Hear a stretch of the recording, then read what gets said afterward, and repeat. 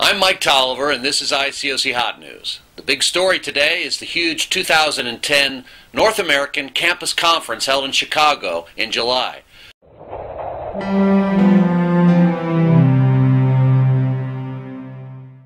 An astonishing 2,100 campus disciples from across the USA and Canada gathered in Chicago for the biggest assembly of campus disciples in well over a decade.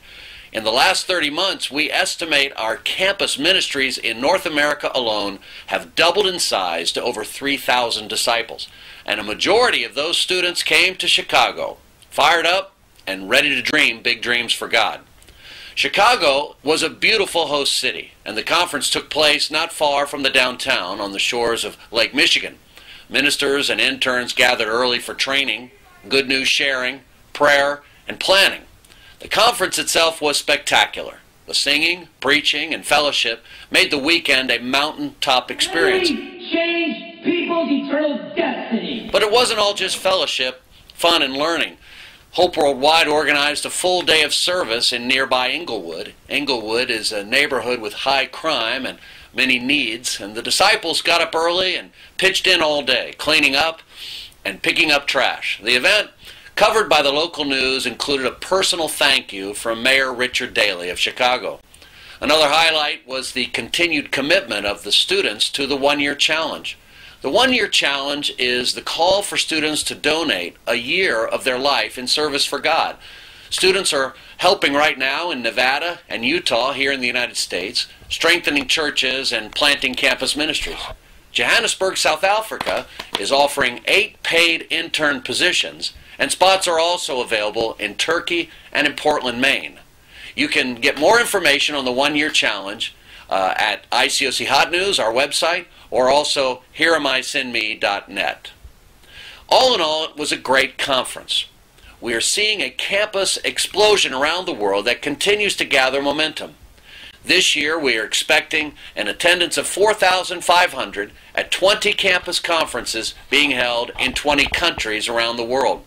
For North America, the 2011 conference will be split between Denver in the west and Athens, Georgia in the east. And in 2012, we'll all be together in San Antonio. Please be praying as the campus explosion continues. Not only did Chicago, of course, do a great job hosting the conference, but the winds of revival are blowing through the congregation as well. Recently, the 1,900 members have made some huge strides. The campus has grown from 55 students to 120 in the last 5 years, enabling the church to send out 7 campus disciples to serve as full-time interns across the Midwest. On top of this, the leadership of the Chicago church has generously sent several couples out to lead in various churches. In another bold move, Chicago sent Dave and Beth Pakta to South Africa to help with the youth and family ministry there. There is no question but that Chicago's generosity is now a blessing to many churches. On top of all this, in spite of all the sending out of people, the church has now turned and is growing again. Literally hundreds are visiting the services. We asked lead evangelist A.T. Arneson why the big change. You know, we closed out 2009 with the entire leadership of the church fasting that we would be unified and that God would move in 2010 in many powerful ways. And that's exactly what we see happening. We see an incredible unity among the eldership and the evangelists. We see it among the entire staff, and we see it among the leadership of the Chicago church down into the membership. And we are seeing young people being raised up, people being sent out not just in the Midwest, but internationally. And we believe God is just blessing us, and the days ahead are good for the Chicago church. Amen. I'm so proud of the sisters in the Chicago church. This past March, we all came together and had women's events throughout the whole Chicago area.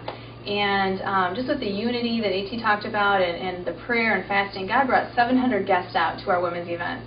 And many of those women have become Christians and are studying the Bible. And it was just encouraging to see God be glorified through the women's efforts. Here at Hot News, we love turnaround stories. and we expect more great news to come out of the Windy City of Chicago in the months to come. That's all for now. We'll see you back at the website.